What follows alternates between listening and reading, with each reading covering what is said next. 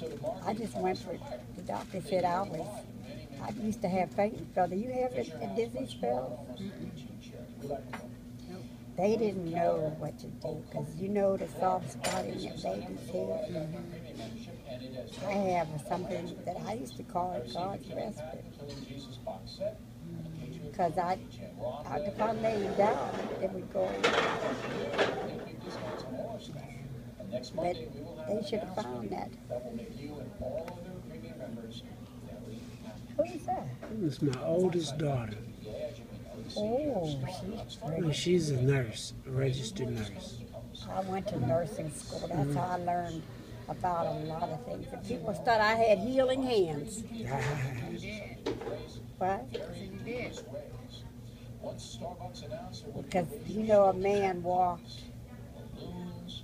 That's prayer. I'd rather have it say, you know, white supremacy has been the organizing principle of American society. Because I fell from it. Because I did things that I had no business doing. Because I had a boyfriend every week, but not a sleeping boy.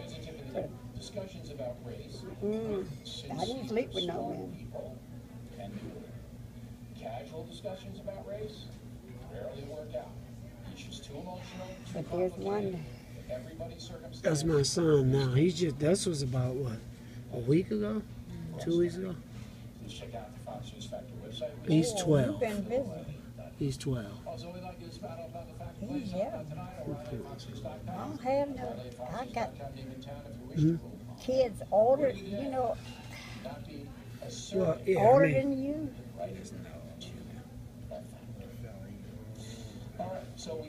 Were you married?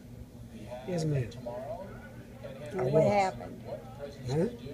I was married 4 times. My aunt told me that I shouldn't, because I didn't, birth control didn't work on me. I tried it. See that picture with the glasses? That's me when I was maybe about 4 years old. Maybe 5. I had my kids, my eyes, that's why I say take care of your eyes. Yeah. I had glasses.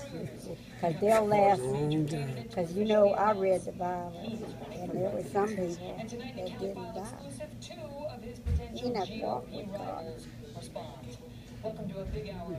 So God takes care of you, but that devil, that's where all these diseases came from, chicken pox and shingles and stuff. And they used to portray us. Who was that they beat him so bad that he... Rodney King? No. Yeah. Emmett Till. They beat him so bad that the only way his mother could recognize him was a ring on his finger. That's a shame. Because he looked it away. Okay, guys. Oh, excuse me. All right. Look, you trying to help me.